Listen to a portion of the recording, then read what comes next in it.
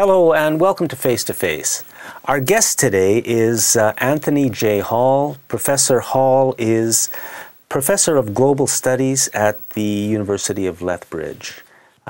Welcome, Professor Hall. Hello. And you've just published a second book in... The Bowl with One Spoon. The series is known as The Bowl with One Spoon. So this is volume 2 in the culminating volume, Earth into Property, Colonization, Decolonization and Capitalism.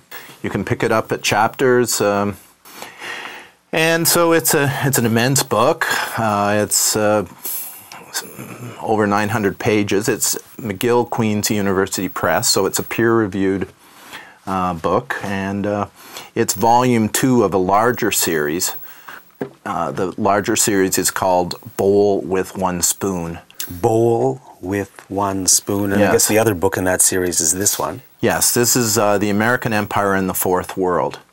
And together these volumes represent about 16 years of research and writing. When was this one published? This was published in 2005. Okay, and the second one, Earth into Property, is just out now. This is one of the first interviews I've done on the new book. Now, this is being done just at the beginning of October, so it won't be the first one by the time you see it. I'll just read what Naomi Klein says about the first book, The American Empire and the Fourth World by Anthony J. Hall. Naomi Klein says, "I cannot overstate the importance of this book. If used properly, it could change the world."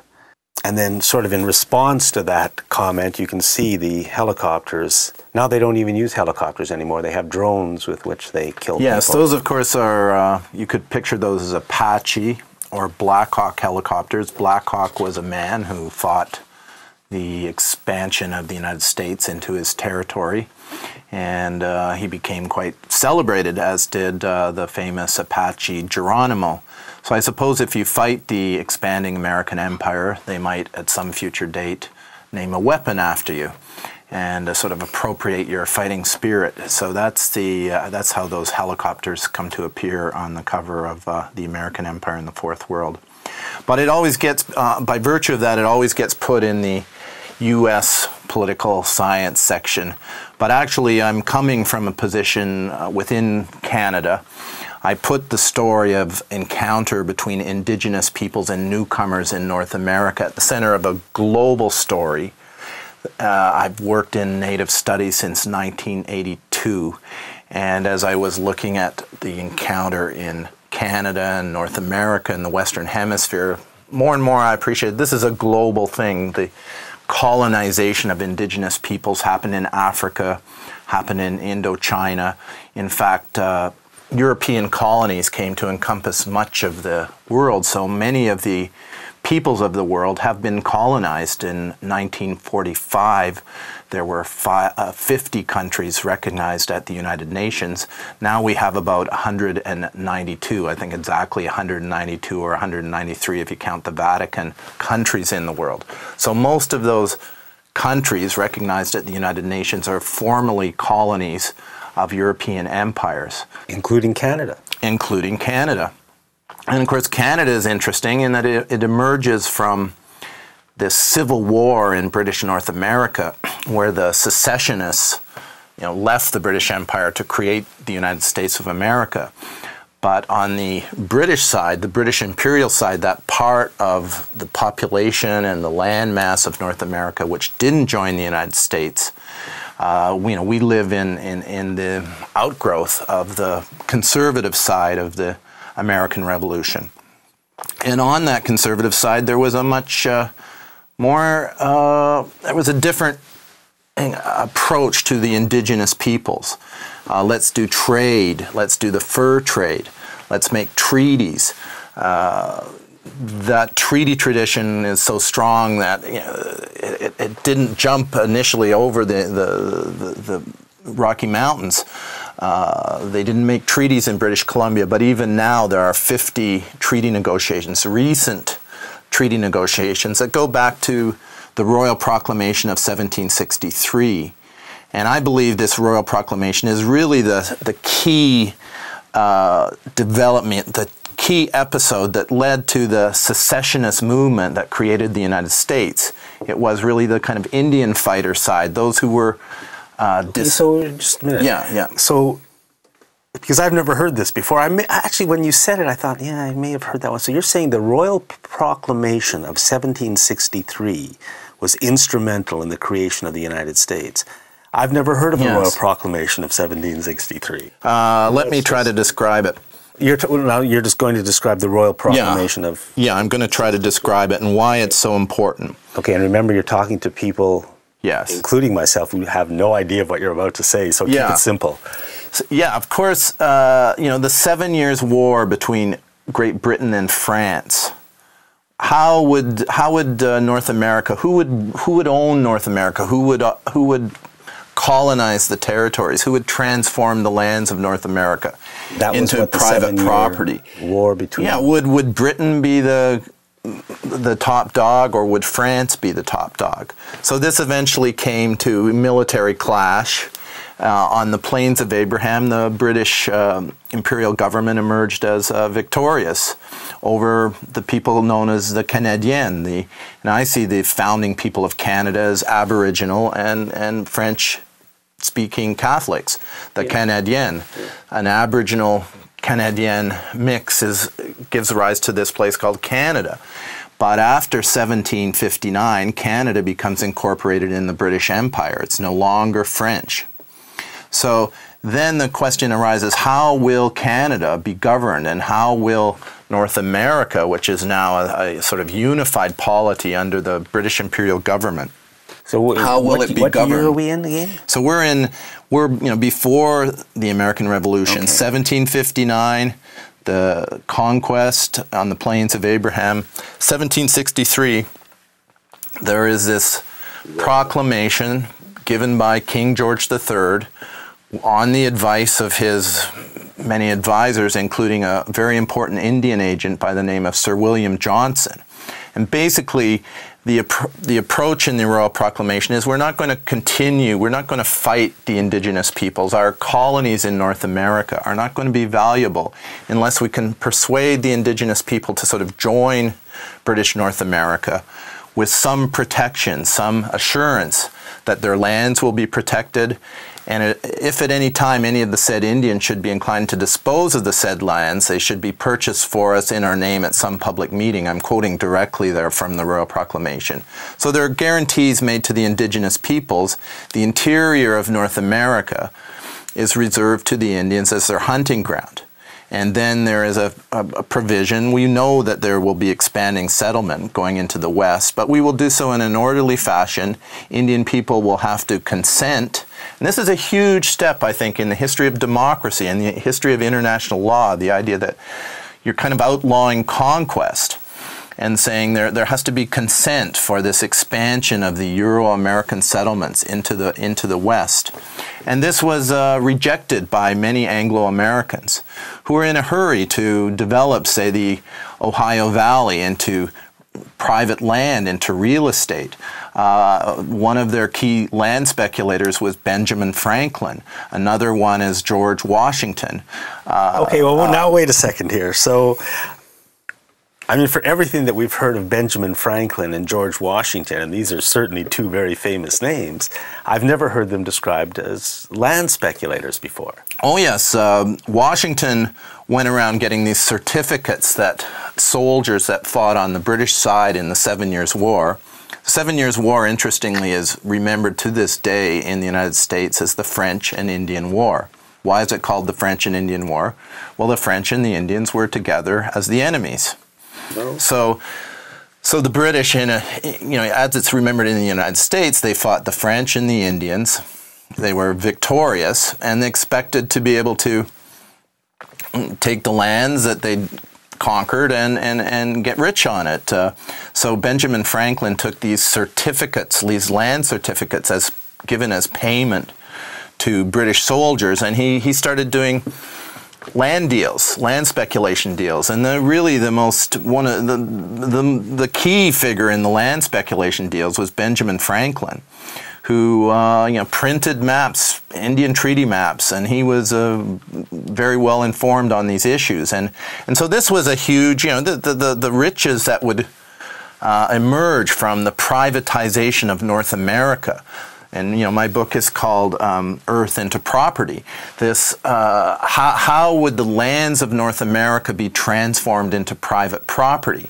So there was a kind of split, a strategic split within the British imperial system, and those who were for conquest of Indian peoples, for pushing the western boundaries of Euro-American settlement westward quickly. And if Indians had to give way and be eliminated in the process, so be it. This is an issue of God's manifest destiny. There's a whole theological justification given for it. So the Royal Proclamation was rejected. And if you read the Declaration of Independence written by Thomas Jefferson, when you get to the end of the Declaration of Independence, you find something with some wording which I see as a direct reference to the Royal Proclamation, which is a kind of recognition of Indian rights, an effort to resolve Indian people to the British Empire. And rather than speaking about rights, the founders of the United States, who write the American Declaration of Independence, they condemn King George for many things. The opening statements in the Declaration of Independence, we all know them: life, liberty, and pursuit of happiness, very ennobling, highfalutin, and indeed inspiring language.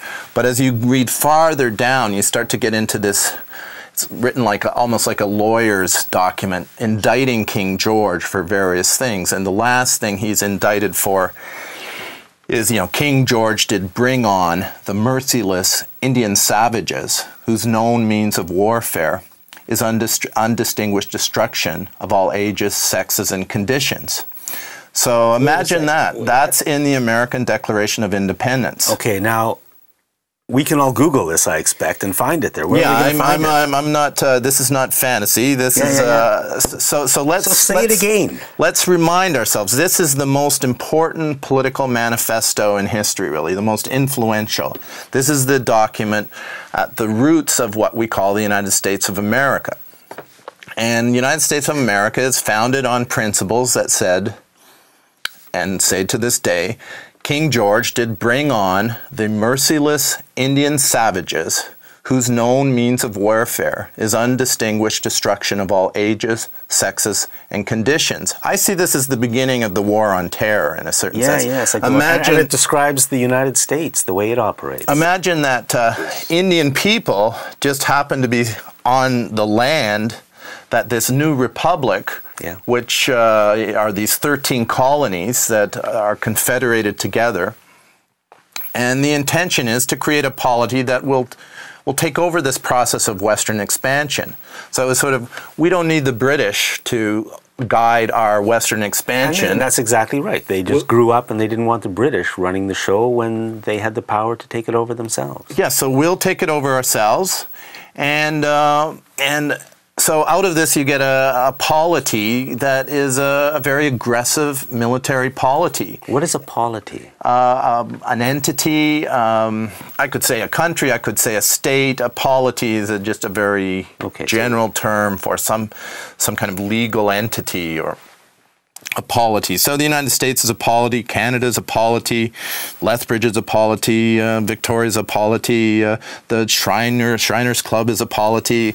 I mean, it's a very flexible word. Okay. But in any case, I'm trying to create a picture of how the United States emerges in the world.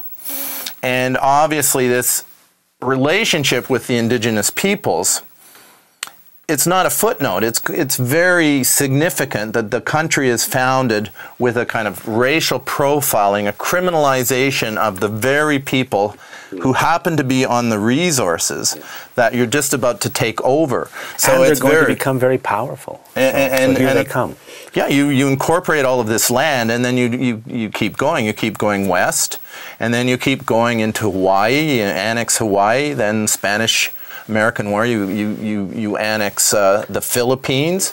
Now, I just want to go back to the Royal Proclamation of 1763, and you said, basically, the British said to the, I guess they could see the growing American power, and they said to them, you've got to stop, because we're saying that you cannot go into the lands to the west because they belong to the native people.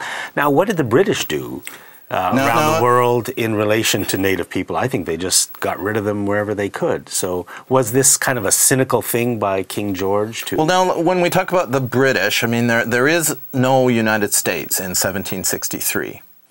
And the British Empire starts with the English Empire. It's already, by 1763, it's already, the Pilgrim Fathers are coming in the early 1600s.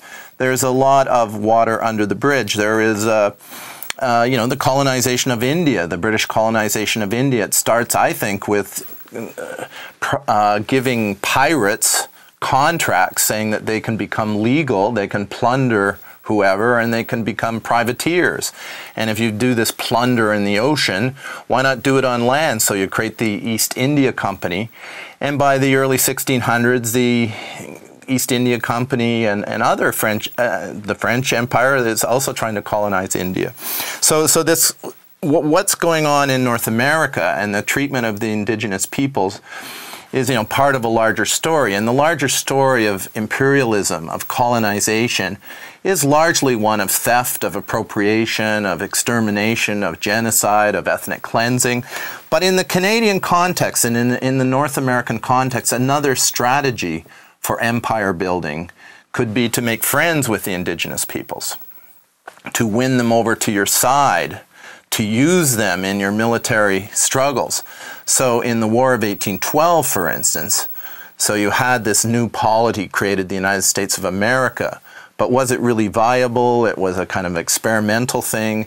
The War of 1812 was a key time. The indigenous peoples sided with the British imperial government against the new government of the United States because there was some protections, or there was some promise of respect and fair treatment in the British imperial system.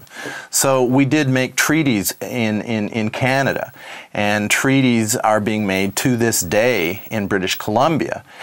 When you compare what's going on in British Columbia, do you see anything like it going on in California, for instance? No, I mean, California, I would say, is one of the places where genocide has been really complete. There are native people in California, but they mostly migrate westward from other places. So what you're saying is the United States basically declared war on the native people who were living there and got rid of them. Well, it's a complex story, and I try to tell it in some detail.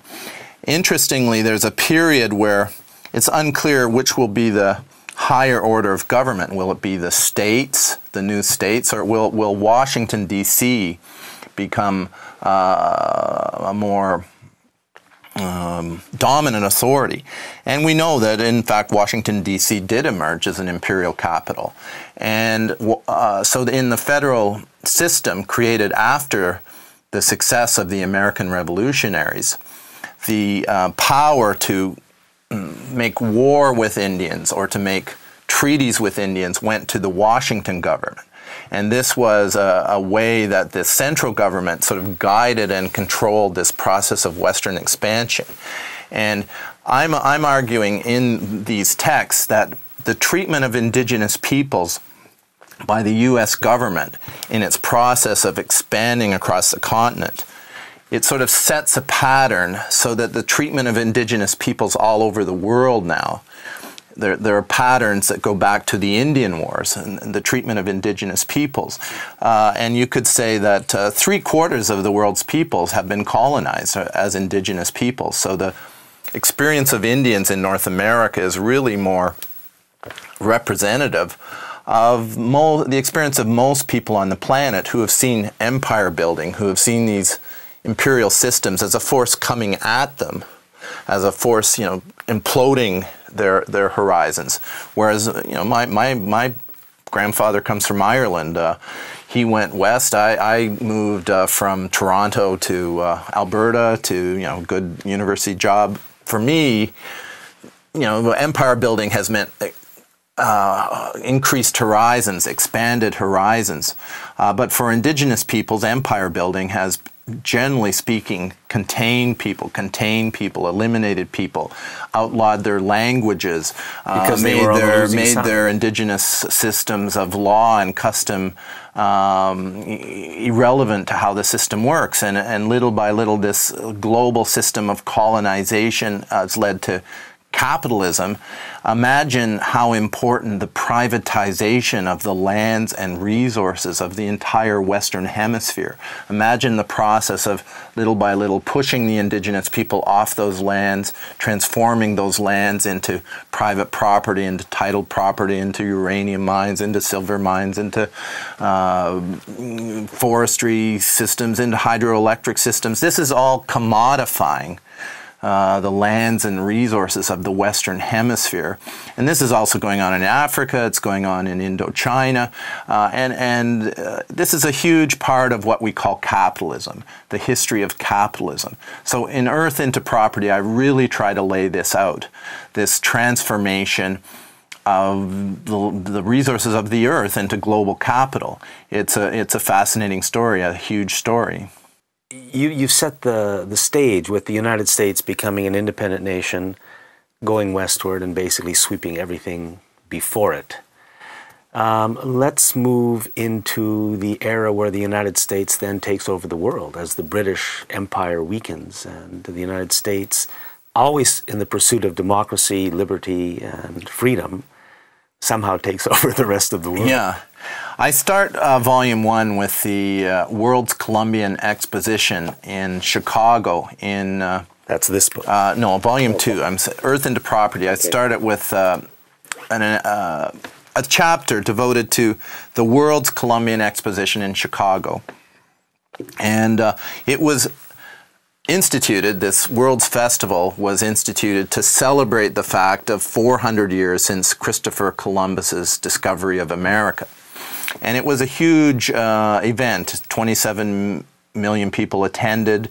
And at that event, you saw many of the things that would make the United States such a huge force in the world in the 20th century. You saw electricity, you saw early movies, there was a world parliaments of religion, there were Congress after Congress on things like intellectual property. I mean, Dvorak met with Scott Joplin and sort of predicted the future of American music. There was many things going on in 1893 in Chicago that would symbolize what was in store. Of course, the United States entered World War I in 1917, changed the balance of power, had a big role in the peace settlement. But it's really after World War II that the United States emerges as unparalleled, really, in terms of its global dominance. Can we just step back? Yeah. Let's go back to the late 1920s or early 1930s, because when you were talking earlier, you put forward the idea, which I also think is correct, that what we've been told, a lot of what we're told about World War II isn't exactly what was happening. Nazi Germany was created sort of with capitalist support or money. People who supported Hitler were around the world, including in Canada, the United States, and all over Europe. And they essentially built him up. Yeah, of course, the emergence of the Soviet Union in 1917 traumatized the capitalist system. Karl Marx's work is devoted to describing capitalism and describing its corruption and proposing that workers of the world should unite, put aside nationalism, realize the control workers collectively have. This was adopted by Lenin and made into the sort of founding doctrine of the Soviet Union. So this fear of communism was immediate in the United States. There was a Red Scare in 1919. People were deported. J. Edgar Hoover came in the system. They were condemned as subversives, this fear of communism, especially the fear that blacks would somehow adopt communism. So this is a huge part of the 20th century. Of course, what the Soviet Union, a Soviet is a union, a trade union. So the idea that workers would organize and assert their collective power in the industrial process, this was horrific to people like Henry Ford. Henry Ford is one of the first backers of Adolf Hitler. Adolf Hitler has a portrait of Henry Ford in his office in the 1920s. Adolf Hitler writes about Henry Ford as a kind of hero in Mein Kampf. So the idea that this Soviet system might spread from the Soviet Union into the center of Europe, into Germany, this horrified the plutocrats, the owners of the factories.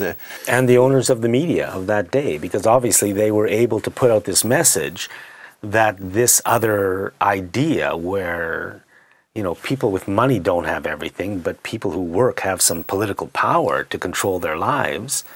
You have the beginning of public relations, Edward Bernays,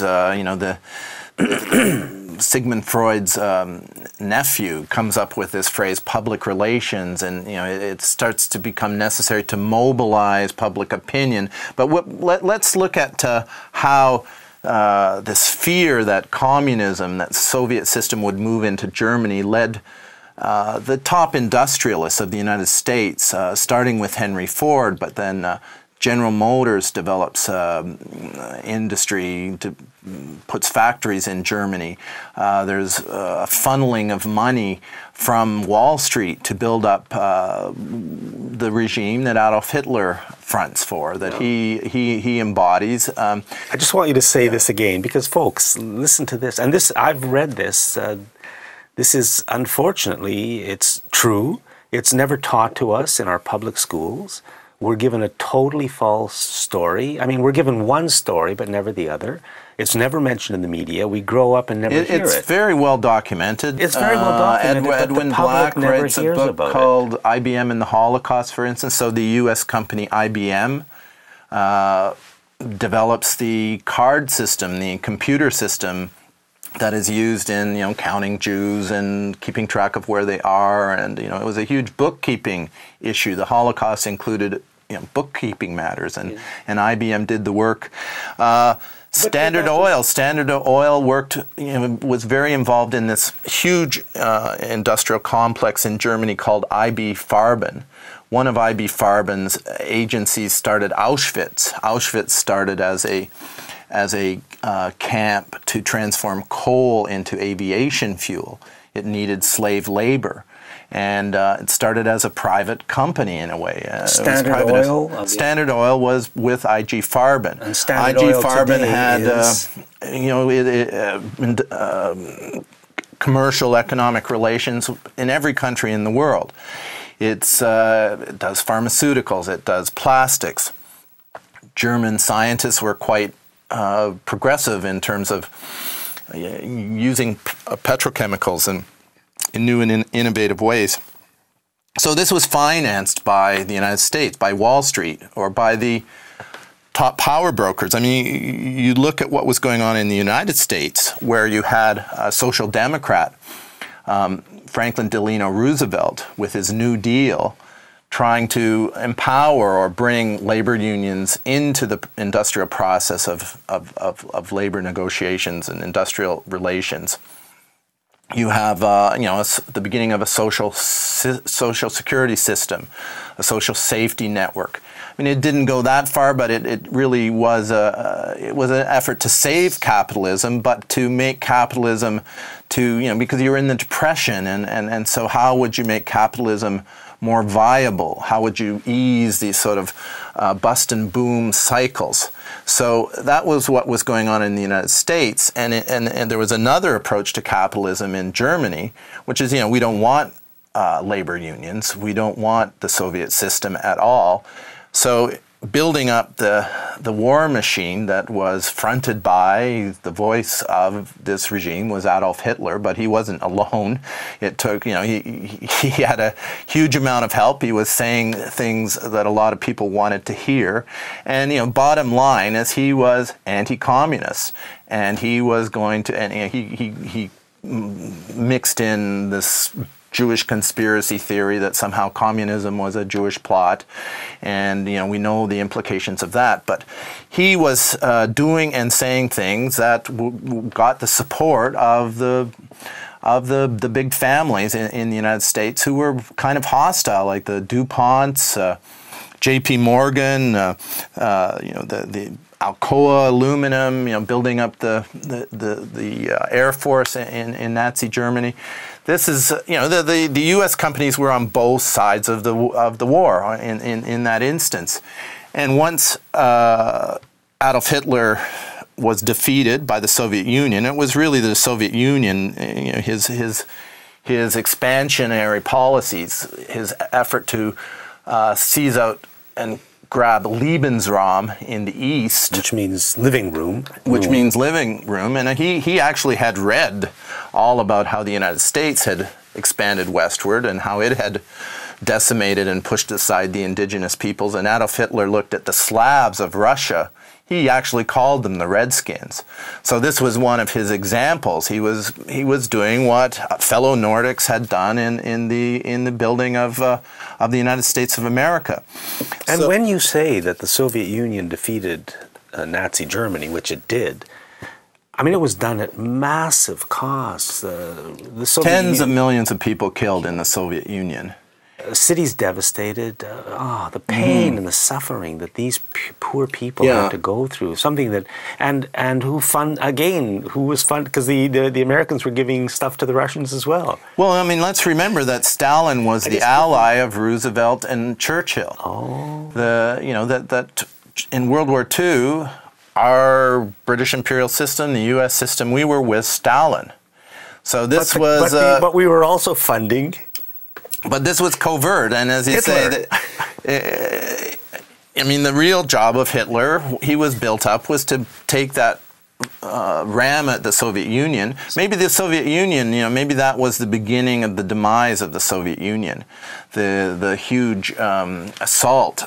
They prevailed. Recovered. Maybe they never recovered. In any case, this.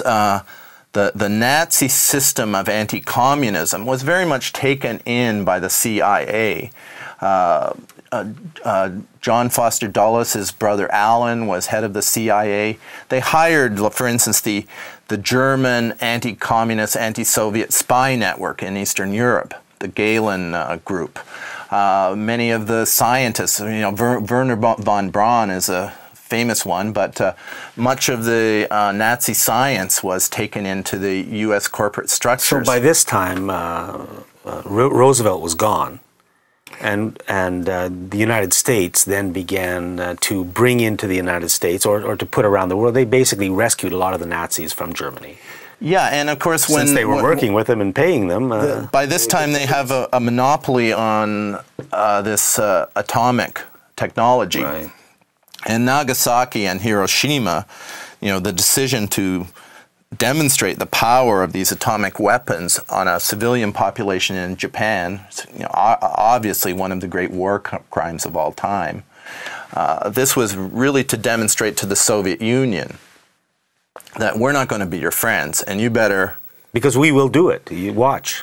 Yeah, and to this day, the United States is the only power on earth that's, they will do it. They've proven they're willing to do it. Yes, but it was done to save lives.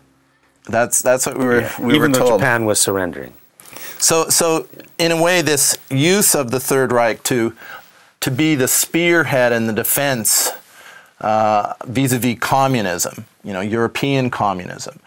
And after World War II, the United States just takes up that same theme. They are going to be the spearhead and the primary shield vis-a-vis communism, international communism, international proletarianism. And the sword and shield of the capitalists and the billionaire families. I mean, well, of course, to oppose the Soviet Union and to oppose its its communist system is to advance capitalism. So this is a period, this period of the Cold War, this superpower rivalry between the communist system, the Soviet Union, the capitalist system, the U.S.-led. This dominates the second half of the 20th century. Roosevelt's approach is preempted by Truman, who says, we're going to treat the Soviet Union as the enemy. We're going to have a national security state. 1947, they pass the National Security Act, create the CIA, and basically create this whole structure, kind of take over the British Empire and other empires, move into that vacuum. And but now empire building, it's informal. It's not formal like it was before the Second World War and the British Empire and the French Empire. When on the map Portuguese it showed that here is the British Empire. We own these countries, and in these countries you would have an outright governor, yes, who was answerable to the British government, not the local people. Whereas you didn't get that in the U.S. Empire. But what you did get is when leaders arose, for instance, in Congo. The first president of Congo after the Belgians pulled out, his name was Patrice Lumumba. And he was a postal worker, a trade unionist. And he rose up, and when the Belgians were leaving, he said to the applause of people in Congo, we're not your monkeys anymore. And he was quite popular with his people. And he was building a sort of Congolese national movement, national consciousness. And part of his policies, he wanted to nationalize natural resources. So when you say self-determination, we have all these international laws and protocols referring to the importance of the self-determination of peoples. But when the decolonized movement would extend to leaders actually proposing to nationalize natural resources, the oil, the gas, the diamonds, and huge wealth in the Congo, coltan, which is so important for cell phones and all kinds of communication networks. He was him and others, whenever they proposed to take over natural resources, they were called communists, and they were eliminated one way or other, sometimes assassinated. What happened to Patrice Lumumba? So Patrice Lumumba was murdered. He was murdered by his opponents, who were backed by the CIA, the British intelligence, the Belgian government. He was eliminated, and in his place was emerged this dictator, Mobutu, Desire Mobutu. He called himself Sesi Seko, and he would murder his opponents. He would torture his opponents. He was a kleptocrat, a very wealthy individual who kind of took care of the store, took care of the resources for these global companies, these mining companies, including Canadian companies. So I was in Congo in 1971 and witnessed this, and I'd come into Congo from Uganda, where Idi Amin was in power, and there's another dictator who was put in place to, in a way, preempt the promise of decolonization, the reality that these European empires were exhausted, they weren't going to continue governing the indigenous peoples. Theoretically, the indigenous peoples would choose their own leaders and their own policies, but that didn't happen. In the name of the Cold War, the U.S. companies, with the military backing and the counterintelligence networks and the hit squads and whatnot, they covertly manipulated all the governments of the world, and I'm sure including Canada's, to be in conformity with the interests of their big companies. They're enabling their multinational companies to become increasingly global. So I'm just going to interrupt and say, this is the reality of where we are at. It's got nothing to do with what you're told in the school books, and it's got nothing to do with what the media story always is. That's nothing. What you're hearing here is the truth. We have to oppose it here in Canada. We have to retake our democracy. We have to find out what's been going on in our world. And if this is what we want, then okay, then this is what we want. But we should know the truth about our history and the history of the world, because it's got nothing. Because they've got us in the next wars now. We're fighting in Afghanistan for democracy, right? Well, you know, we're subject to this constant doses of mythology, fantasy, really. So, you know, we're for democracy, we're for freedom, we're for enlightenment. Never mind that these wars of aggression are, you know, pumping out death and destruction in the name of democracy. I mean, we're given this fantasy. So the Cold War, a big part of the Cold War was psychological warfare. And the media companies have increasingly become central to the Cold War machinery. And think what happened with the demise of the Soviet Union, starting with the fall of the Berlin Wall in 1989, and then one day to the next almost, suddenly there is no such thing as the Soviet Union.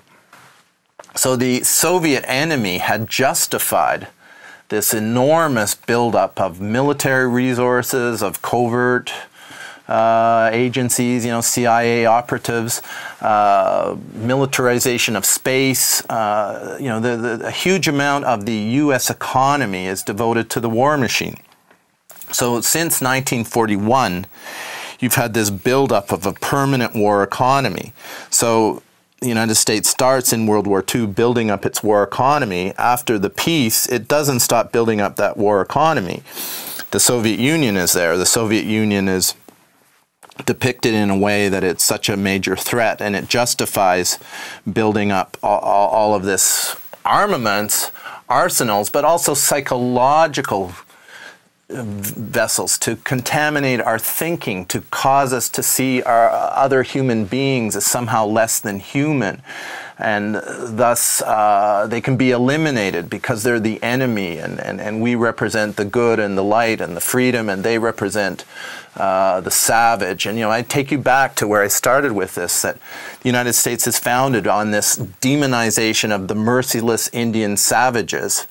You know, I see that as, in a sense, the founding statement of the global war on terror. There's got to be an enemy. It's first the Indians, it's the redcoats, then it's the red communists.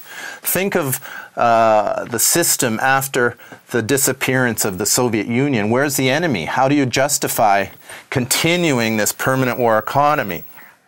Continuing this system of, you know, concentrating wealth in very few hands, and much of the wealth that exists is related to controlling these military companies and this vast array of but it gives capital. them control of everything. Their poor young men are now off fighting wars again around the world because of 9/11. So 9/11, how convenient that just as the system, you know, the possibility of peace, of a global peace, there is no real central contention anymore with the demise of the Soviet Union.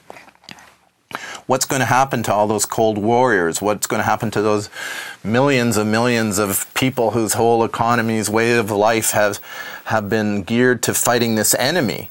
So this creation of a new enemy, I think that's so important to understand the context of 9/11 and what I call the emergence of the privatized, or development of the privatized terror economy.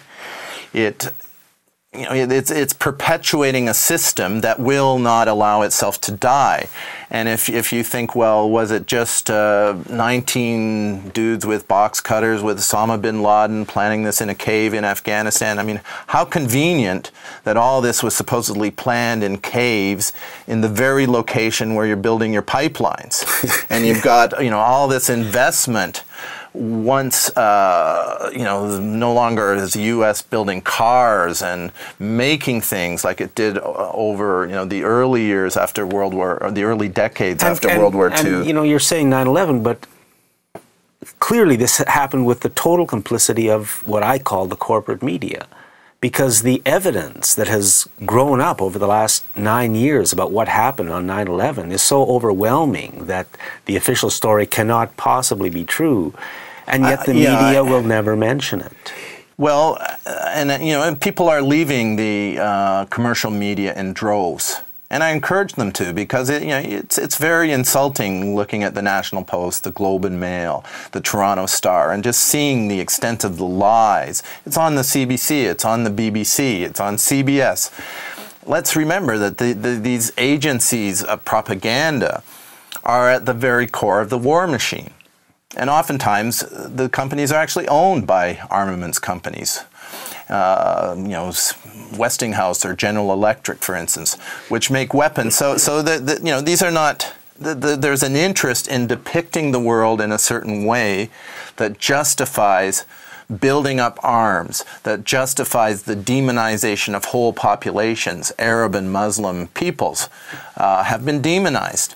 And so when we get news about drones going into communities in Pakistan, robotic killing machines, where some kid in Florida is playing at a computer screen, sending an actual weapon that kills indiscriminately in a town. A drone doesn't say, oh, there's an Al-Qaeda, boom, boom, boom, oh, there's some school kids, we'll leave them. How is this possible? It's possible because our minds have been poisoned so that we don't really see the people receiving that weaponry as fully human. Well, they're terrorists, or they're giving birth to these terrorists. I mean, I take this back to the merciless Indian savages. The United States has needed an enemy. It needs an enemy to justify its expansion. I see the global war on terror as sort of continuing this process of appropriating natural resources from indigenous peoples. It used to be on the claim that they were savages, that they weren't civilized, that we would bring them civilization, we would bring them Christianity. Now it's, well, they're terrorists. They're failed states. So the lies in mythology are immense. And I would, as you say, the history books don't tell us this. And well, these books are published by McGill Queen's University Press. They're peer-reviewed, and there are people in the world who are working hard on changing this mythological account that doesn't enable people to really know where we stand. What are our true conditions in this society? When you say peer-reviewed, you mean that the information in the book has been looked over by other experts in the field, and basically they're saying that yes, you have an argument here. Yeah, in the academy, peer review is kind of the gold standard. So the publisher will send out the manuscript to experts in the field, and it's anonymous. I'm not to know who those experts are, so it's a protection that it won't just be political. Somebody criticize me, I'll get them next time. You scratch my back, I scratch your back. There's an effort in the academy with this peer review system, anonymous peer review, to get some integrity. So these books have gone through that process.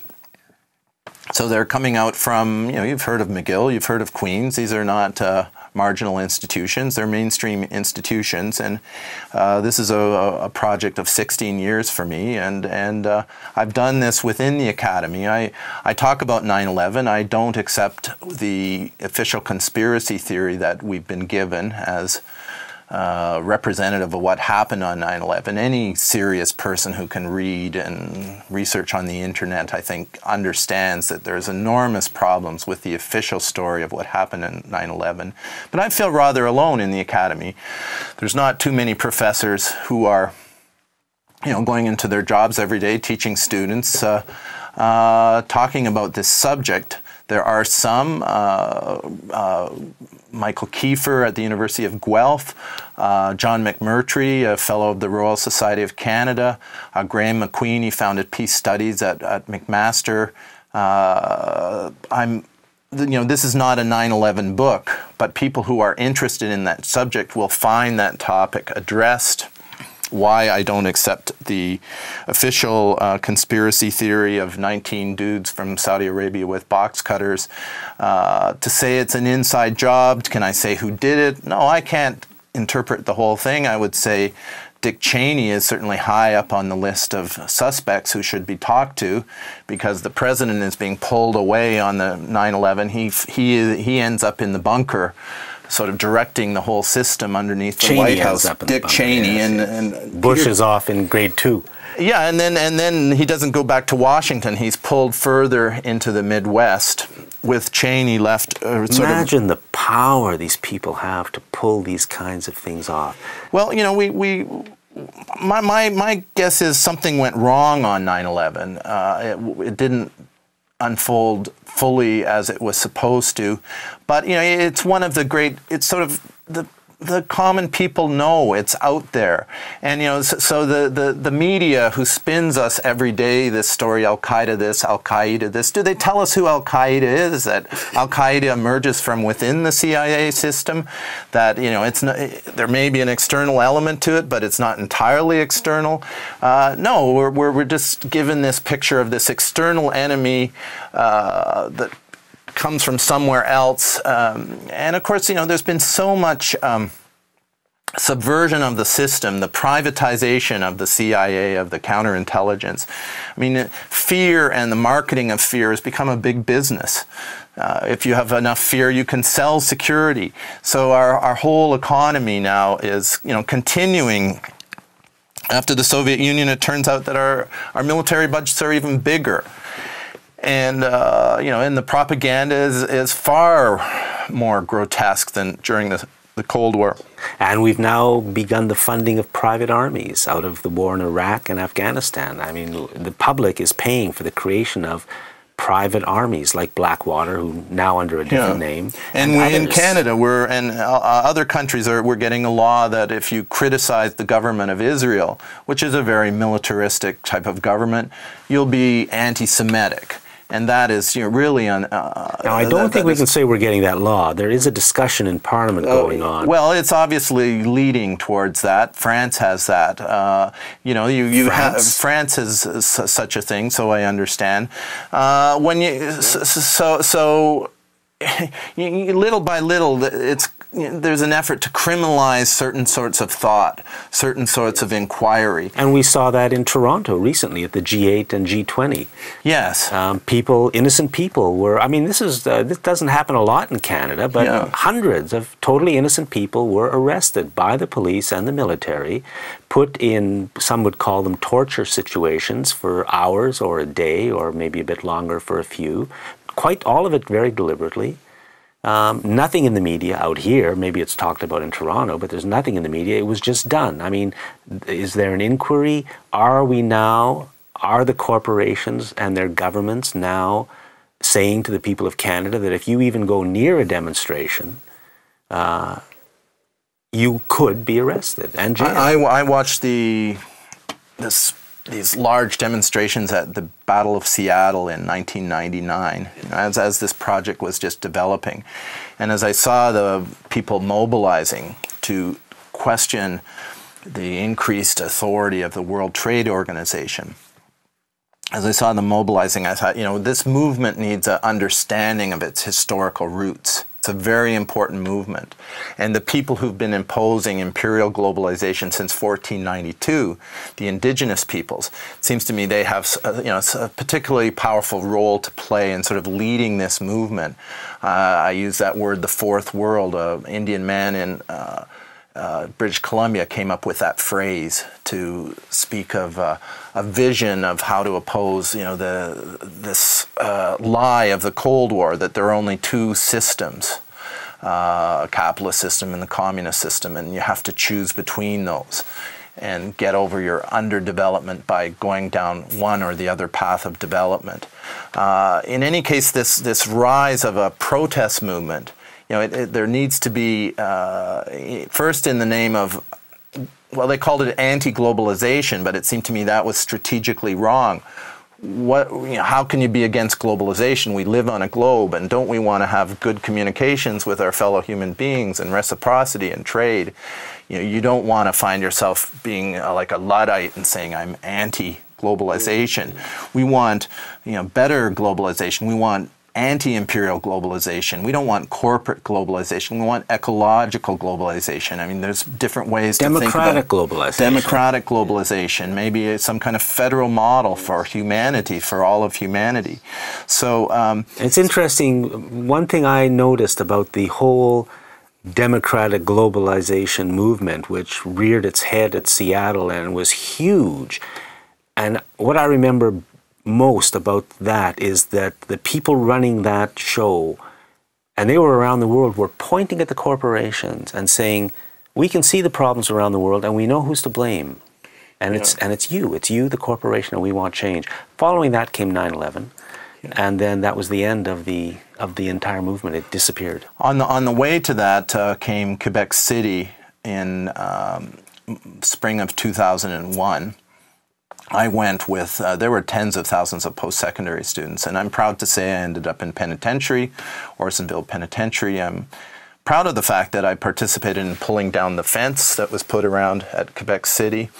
And, you know, we had a movement going. I think that fence was illegal. It set a precedent. It was a minimum display of force that the people aren't going to tolerate something as outrageous, for instance, as claiming the whole downtown core of a city on a given day as the private property of some regime yet to be invented. You know, the free trade area of the Americas, like expanding NAFTA into a larger network. Then came 9/11, and all of that was just blasted away. But you know, at the G20 protests, they blame everything on the black bloc. And I saw that in Quebec City. I wanted to be recognized for pulling that fence down. Instead, it was all in the papers. It was this anarchist group, a faceless anarchist group known as the Black Bloc, Le Bloc Noir.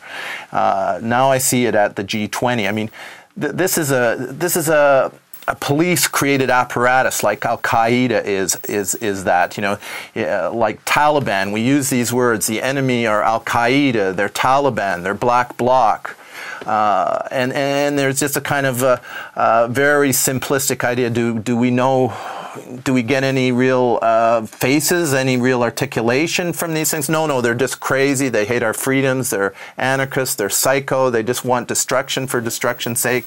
This Tony, mythology that's Tony, built up. you've brought us into basically the era we are living in and almost the day we are living in right now. But we're going to have to stop because we're out of time. Okay. So thank you very much. I think for anybody who's watched any of this, you've gotten, you know, some points of view about what's really going on that we've got to think about because, unfortunately, they may be true. So give your... Well, don't take my word for it. Check it out. It's Earth into Property, Colonization, Decolonization and Capitalism. It's been out for just a couple of weeks. And the earlier volume, which won the book for Best Nonfiction in Alberta in 2004, The American Empire and the Fourth World. That's Volume 1 and Volume 2 of The Bowl with One Spoon. Thanks for watching Face to Face.